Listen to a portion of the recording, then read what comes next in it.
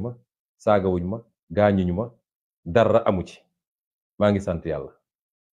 waaye liy wone rek seen tappale boo jàppee nit ni da nga koo jàpp fi nga ko jàpp da nga koo jàpp ak ay preuve yoo xam ne lu garaaw la xanaa kay doo ko yóbbu këram war moon ñëw sama kër loolu rek mooy wone seen tappale mais lii lépp nag ci jalgati yoon nga dellu si egsi fii nag Ndakaaru ñu jël sama kër gi yépp wala sax sama koñ bi yépp daat koy barricade ci loo xam ne tegul ci yoon lii du résidence surveillée séquestration la mooy jàpp nit ci loo xam ne tegul ci yoon te defu la dara nga tëj ko ci néeg rocc caab bi dem ne du génn ci néeg ba loolu la Macky Sall def tey te kan la ko def ki ñu yaakaar ni moo gën a fës ci ñu jàkkaarloog moom jamono ji ñuy wax nii violence bu am ci Sénégal ci ñoom la jóge maa ngi dégg démb ñu ne président Bougane Gueye karawaanam attaqué nañ ko Kaffrine te nee nañu la ñu njort mooy ka fa nekk maire moo ko attaqué loolu ñu teg ko fan te kenn du ci wax ci réew mi te kooku la veille ma nga doon def moom caravane biir Kaffrine amul autorisation amul dara te kenn waxu ko dara lii ñu def nii injustice la te du guléet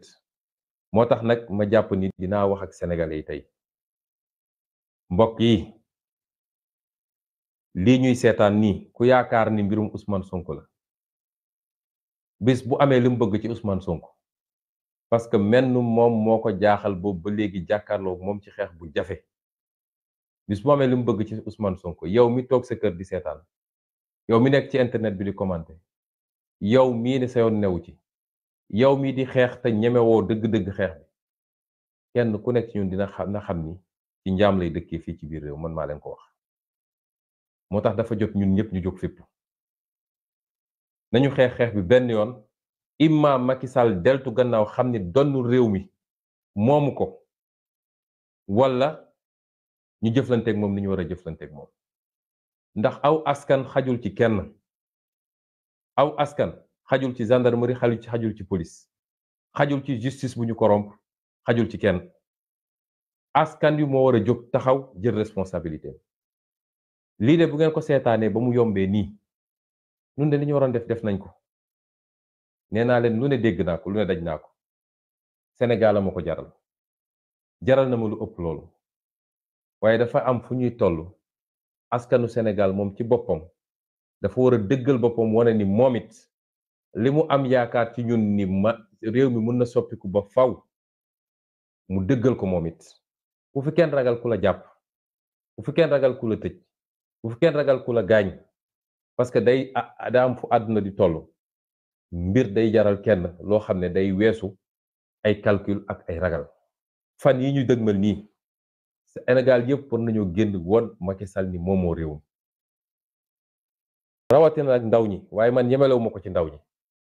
mag ñi am nañ ci responsabilité jigéen ñi am nañ ci responsabilité intellectuels yi am nañ ci responsabilité diaspora bi am nañ ci responsabilité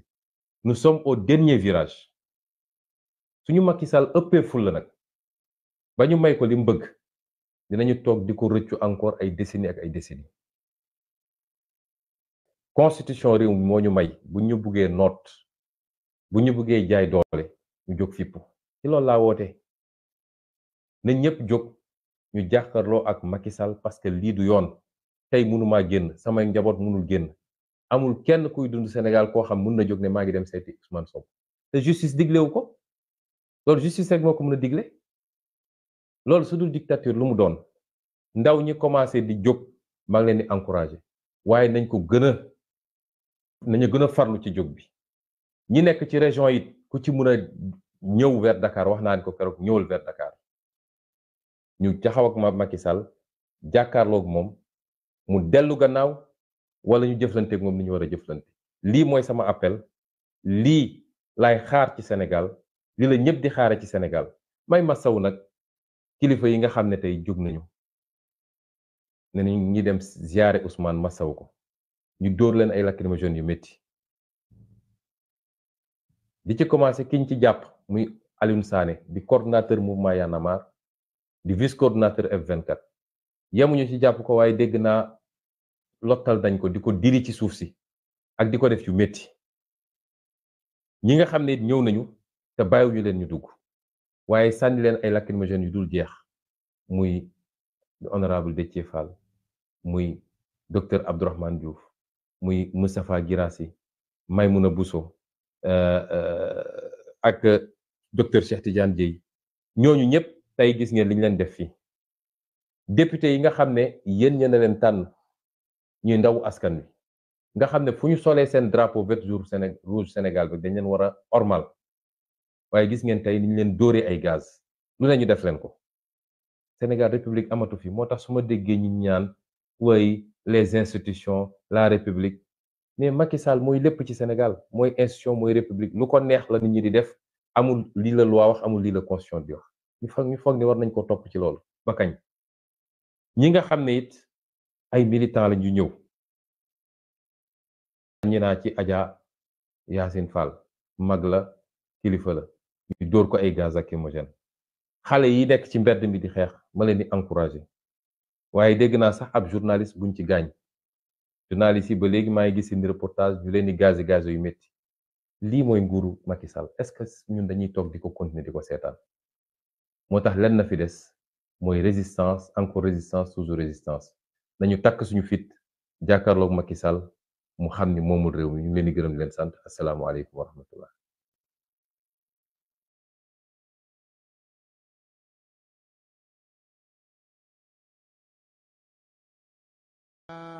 réew mi bañ naa dootuñu nangu kenn noon ñu réew mi bañ naa dee réew mi bañ naa déedéet dootuñu fi nangu buumu jaam réew mi bañ naa dootuñu nangu kenn jaay nu réew mi bañ naa déet réew mi bañ naa déedéet dootuñu fi nangu buumu jaam réew. Notre pays aujourd'hui, une situation de tension et d'incertitude dont le seul responsable est le président Macky Sall dans sa volonté d'écraser toute opposition et de forcer une troisième candidature illégale, anticonstitutionnelle. Ce qui se passe depuis quelques jours dans ce pays dépasse l'entendement et tourne essentiellement autour de notre modeste personne. Effectivement, depuis quelques jours, nous avions entamé ce que nous avons appelé la caravane de la liberté, puisque la liberté est menacée aujourd'hui plus que jamais dans ce pays,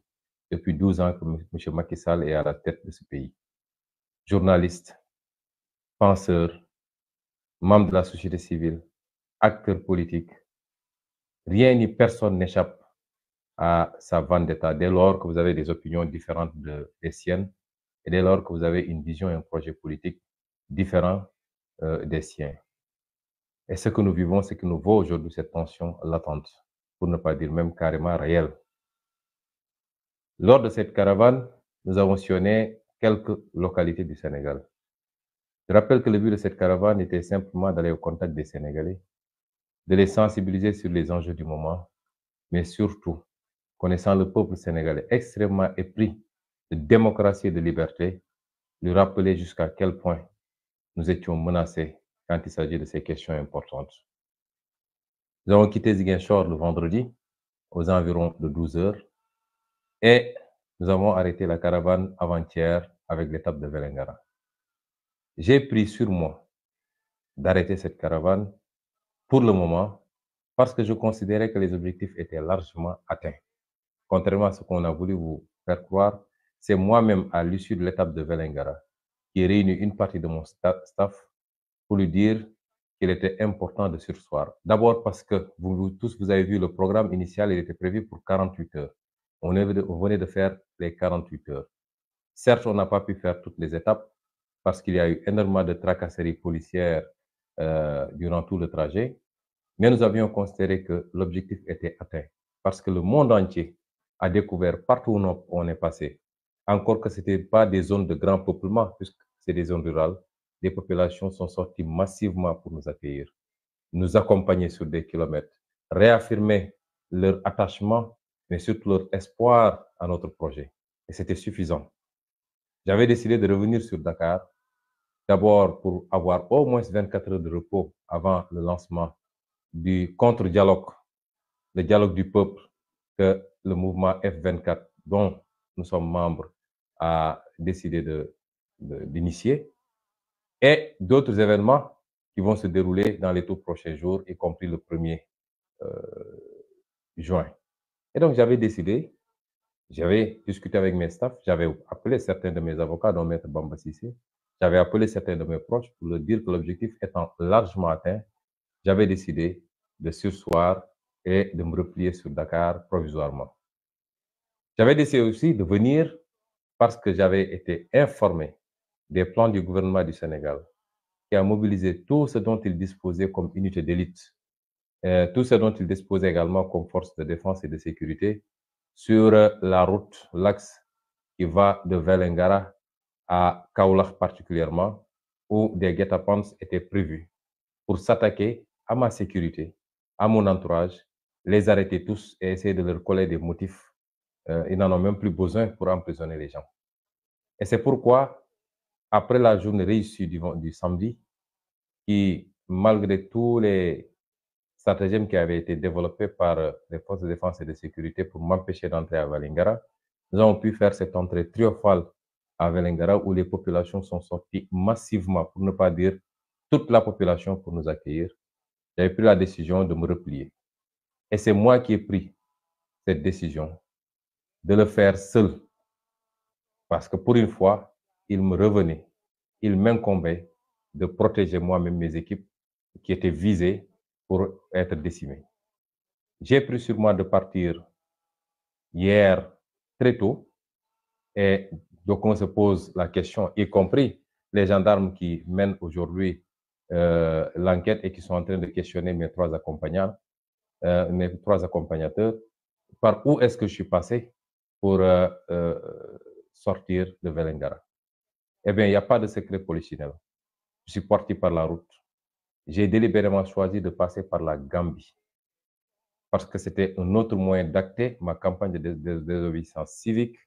face aux injustices que je vis, face au détournement de la loi et de la justice par rapport à cette mesure illégale aujourd'hui de mise sous contrôle judiciaire. Je suis passé par la route.